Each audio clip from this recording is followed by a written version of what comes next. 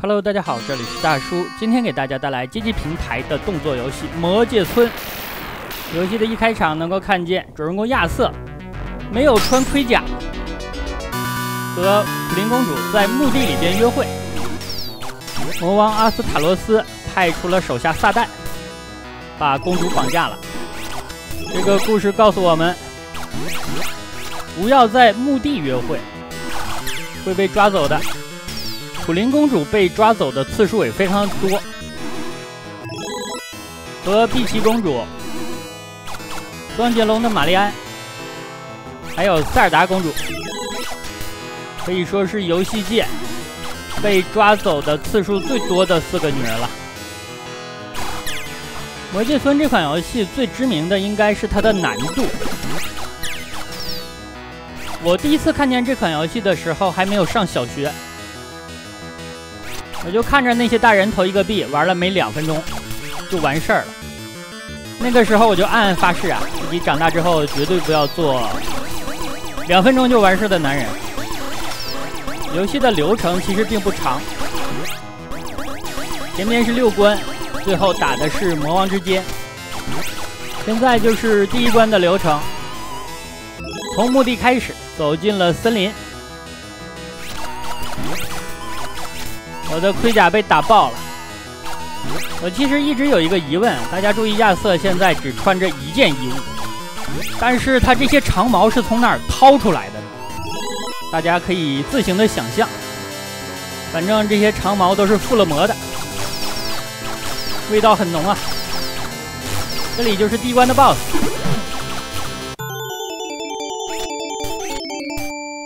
可能很多小伙伴当年自己玩的时候投一个币没能够见到第1关的 BOSS， 这都是很正常的，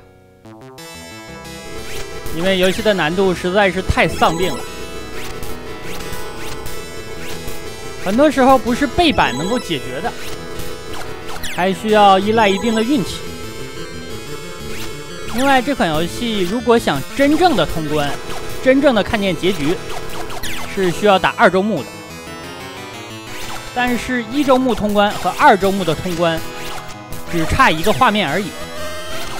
我在这里就只给大家打1个周目，然后附上2周目的结局。这里咱们来到了第2关，第2关是鬼城，城市里全都是鬼怪，我需要拉开一个距离，然后才能上楼。有些时候这种巨怪半天它也不离开楼梯口，你就需要等。无论你怎么走位，怎么带卷轴，它就是不走。所以你想通关的话，真的需要一定的运气。这里咱们又需要下楼，下楼的时候这些巨怪守楼梯的现象更加的明显。我玩的过程当中是开了连发的，如果不开连发，打这些巨怪非常有可能被他贴脸冲过来。游戏当中咱们会见到一些怪带着罐子，咱们把罐子打下来，里边就是一些道具，包括可更换的武器。武器一共是5种，美版和日版有一样是不同的，当然只是贴图不同。其他的4种分别是长矛、匕首、火把还有斧子，其中匕首比较好用，连发数多，而且攻击距离也非常远。最后一种武器，日版是十字架，美版是盾牌，攻击的距离比较近，但是攻击速度很快，而且只有最后这种武器才能够打最终 BOSS。 如果咱们在进入魔王之间之前没有更换到十字架的话，或者盾牌的话，那咱们会强制的被退回前面的关卡，直到你拿着最后的武器才能够打最终的 BOSS。 这里来到了第3关，地下通道。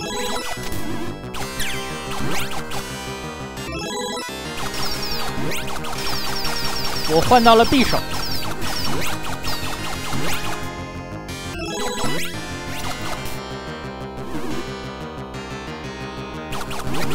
这里是游戏当中比较难的地方，因为有一种知名的怪，就是上方的红魔鬼。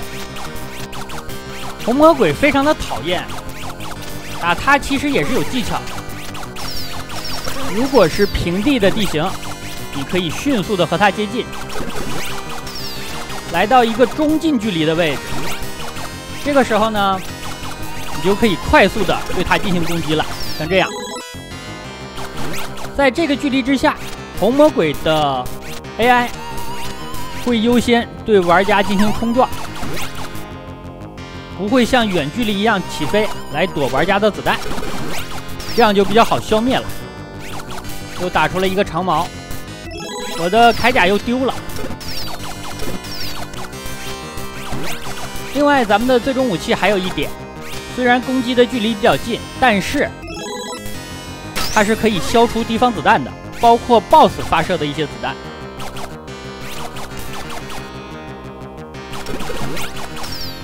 他想冲撞我，这样被我干掉了。前方就是第3关的 BOSS 是一条龙。龙的弱点是头部，身体打的话也能够打碎。每次过关之后还会恢复一个盔甲，算是有一点良心吧。第4关，目标是城堡的入口。这种平台其实非常的难跳，它的移动速度非常快，而且它是有碰撞体积的。咱们不能像马里奥的一些平台一样从下方跳上来。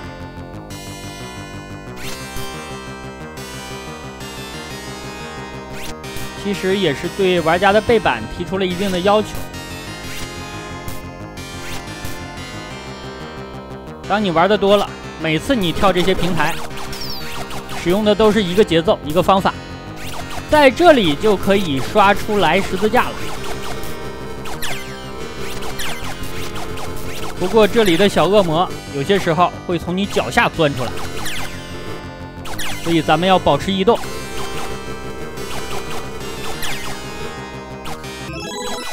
打出一个加分的道具，加分的道具里边有一个非常特别的类目，其中包括了高跟鞋、首饰，还有连衣裙。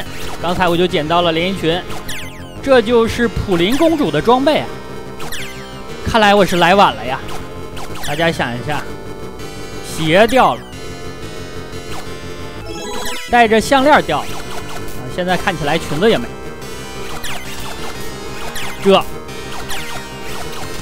所以说，为什么有玩家要打速通呢？晚了可就来不及了呀。所以说，最终 BOSS 难道不是魔王阿斯塔洛斯，而是米诺陶斯吗？就是那个牛头人啊，看起来是这样。小的时候都没有注意到这些细节啊，现在终于是看懂了。我真的很怀念童年的单纯岁月，现在人到中年，也复杂多了。咱们十字架是刷到了，这关的 BOSS 还是龙。不过这个龙打出来的子弹，咱们是可以把它抵消掉的。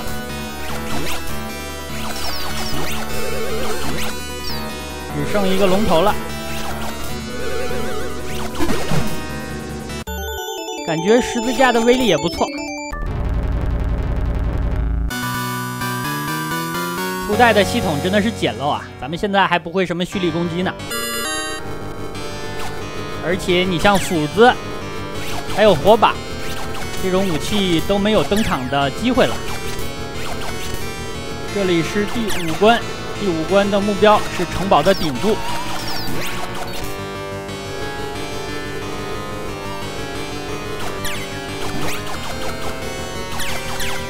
这里的地形就比较复杂了，我的盔甲又丢了。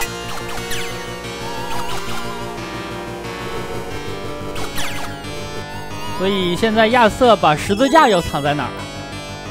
长矛我能够理解啊，因为它是长条状的，它比较好藏。你十字架，对吧？这个从形状上它就不具备隐蔽性啊，真的是难为亚瑟来。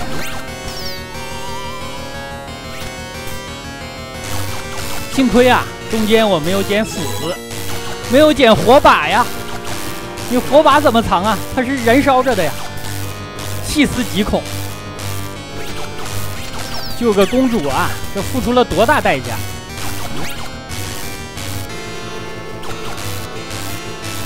上面的巨怪又在守楼梯口，真的是难受啊！而且还在不断的刷小怪。这幸亏是本关遇到这个情况。下一关的话，两侧的窗口里边刷的都是 BOSS， 像是红魔鬼之类的。他终于是走过来了，我先把小怪清一清再上去。这个高度应该没问题，他正好是从咱们的头上扔过来。我的天啊！公主的这个装备都爆了，2000分，牌子还挺名贵啊。那真的是晚了，彻底的来晚了呀。这，我脑中浮现了无数曾经看过的电影的剧情啊。公主，你也不想亚瑟知道这件事吧？亚瑟，你要挺住啊，要坚强。上边再爬2层就是 BOSS 战了。这个 BOSS 就是撒旦，但是这里只有1只，下一关要打2只。这个 BOSS 红白机的版本是比较好打，咱们就蜷缩在角落，因为它发射的子弹咱们可以抵消掉。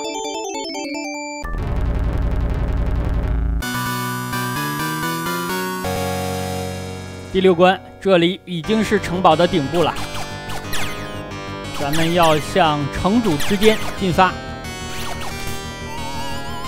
说到城主之间这个地名，让我想起了恶魔城啊。好，这里有一场 BOSS 战，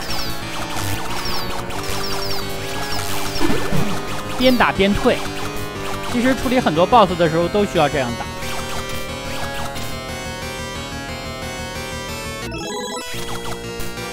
上边这层打龙，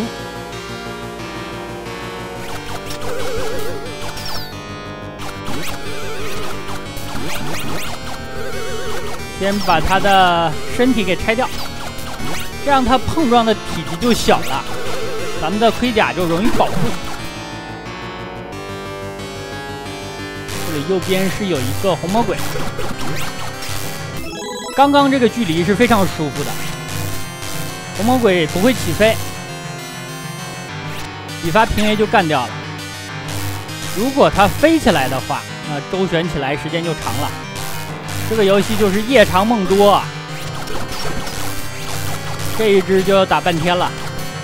打完之后，我还有一个问题需要解决，就是上楼。连发箭一定要开得快，不然是顶不住这2个巨怪的。而且你要蹲着，站着扔十字架是消不掉它扔出来的流星球的。左边有2个红魔鬼，我还是不去招惹了。这里也有一个，这个距离我上去肯定会飞起来。